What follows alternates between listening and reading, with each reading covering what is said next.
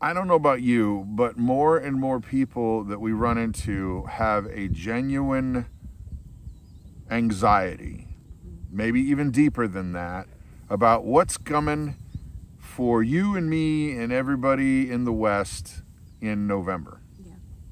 One side or the other.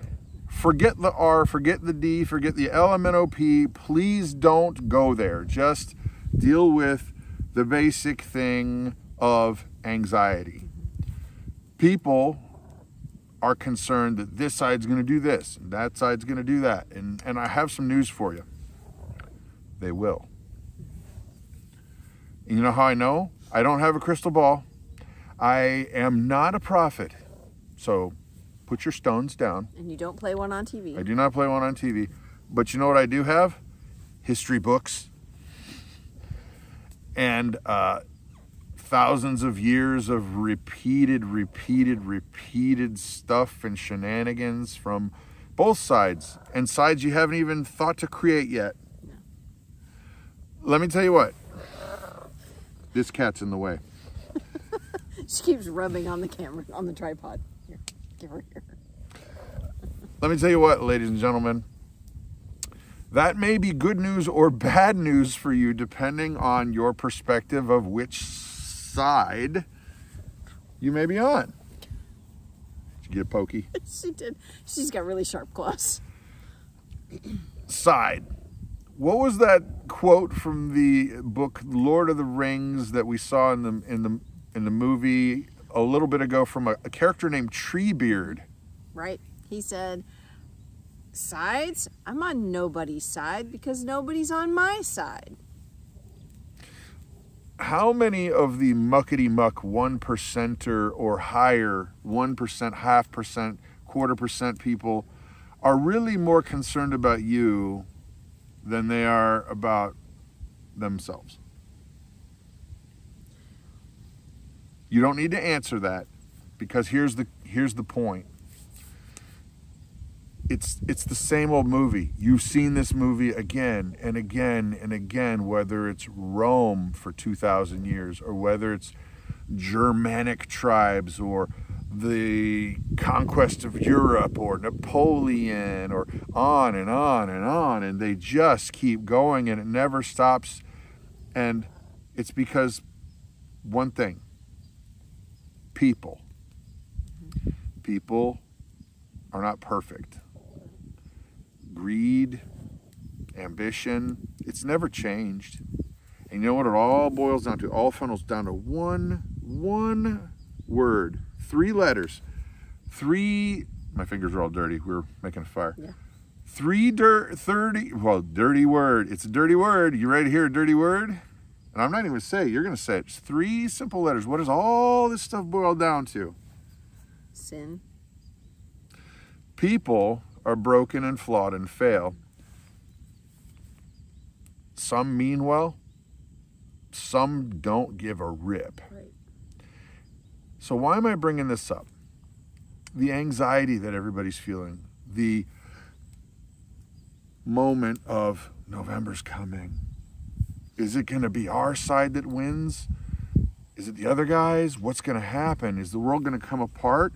Are we going to need to start eating our 25-year shelf life, Thrive Life, freeze-dried food? Links down below. Yeah. Which Or we eat most of the time anyway. Or not most of the time, but yeah. Or are we going to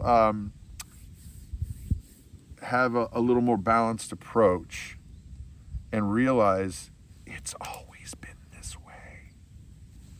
And maybe, just maybe, what we ought to do is think about, okay, if I can't control the muckety-mucks, and they're going to do what muckety-mucks do, and I have a very reasonable understanding based on what has always happened because of Sin. and people are broken and flawed, should I just put my faith in those humans? No. Or should I put my trust and faith in God and let them do what they're going to do, because I don't have control over them anyway? Nope. I think you're hitting the nail on the head. Nail? Meat hammer. Meat hammer. Mm-hmm. So I know that you, and here's a tip. This is one little thing. That was the big thing. Here's a smaller thing. This is practical. There was a time when I, as husband, had to have a sit-down powwow with my wife because I love my wife, not because I want to be a jerk to my wife, but because I was watching what was going on with my wife in her anxiety level when she would read and watch too much of the bad news. Yeah. Tell about that. He's right. I was having some severe anxiety, fear. What are we going to do? We need to rush and go and do this and get this done and, you know, have all of this stuff here so that we won't have to worry. And it was causing a problem in my life, in my brain, in my heart, in my flesh because of the anxiety that I was having. It was not... Even physically. That's what I mean, in my flesh. Physically. I mean, it was not... I couldn't eat well. I was not sleeping well. It was not good for me at all. And so, thankfully, you saw that and said, we need to take steps to help me, not have this anxiety. So of course we prayed, and then of course he's like, and what's the root of this? Well, I was watching too much bad news on my phone, on the computer. Stuff that we can't control. Stuff we have no control over. And it was really helpful to me to refocus and say, okay, I really don't have control. I really don't have control over what's going on. And what was going on was causing fear and anxiety inside my body. And it was not healthy. So it was time to cut it off, and I did. We had to put a moratorium on news and even Facebook. Social media stuff. Cats. YouTube. Yeah, I know. She's she's in a mood. Yeah, she just wants to play. But it all had to go for quite a while. It had to go for a while, and I had to refocus my brain on who was ultimately in control.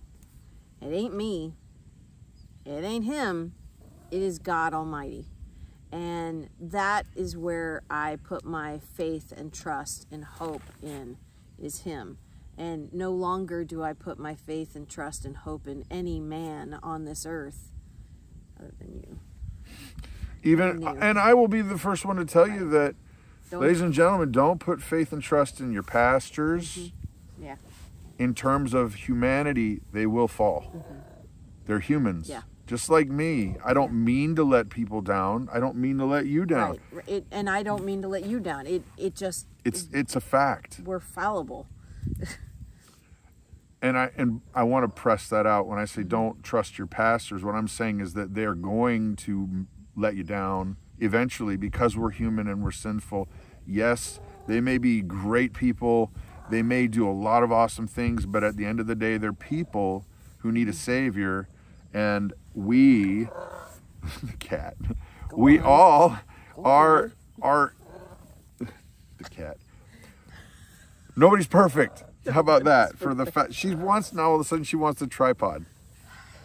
Hold the kitty then. I'll hold the kitty, but she's gonna stab me with her claws. Whenever you put somebody up on a pedestal, ladies and gentlemen, eventually it's gonna break. Yeah. You know, eventually it's gonna break, and go ahead. Listen to your pastors. Weigh what they say against the Word of God. If it doesn't line up, run away. But you have to understand, they, like you said, they are human, and they will fall and they will fail.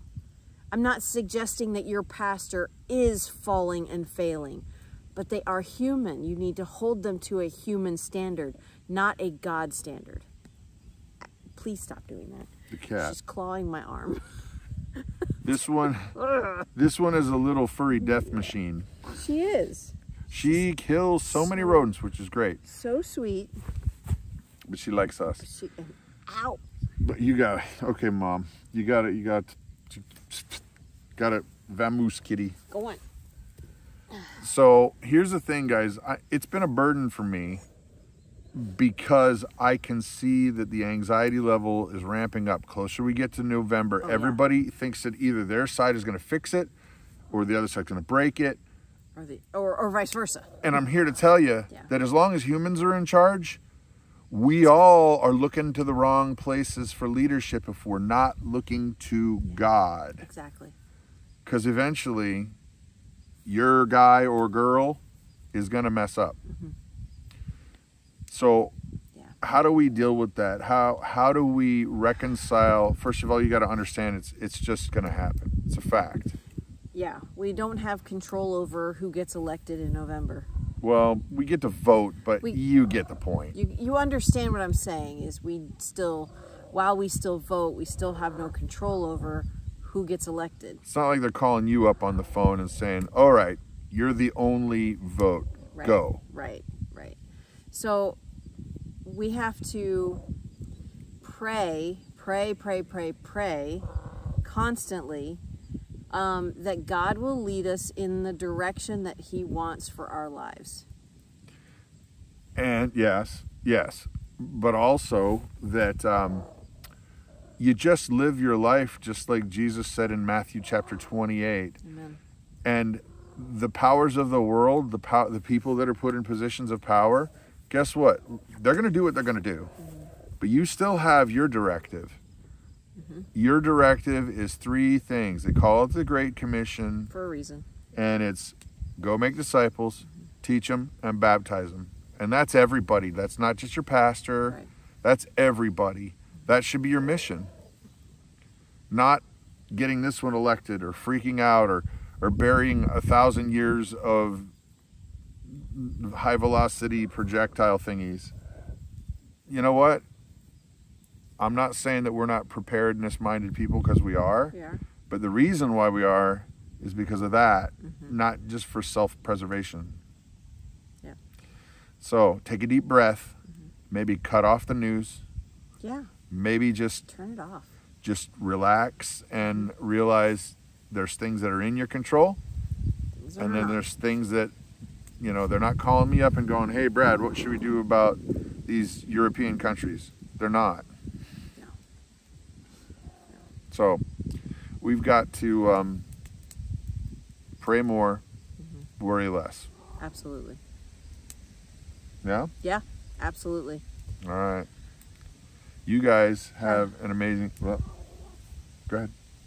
You guys have an amazing and blessed day.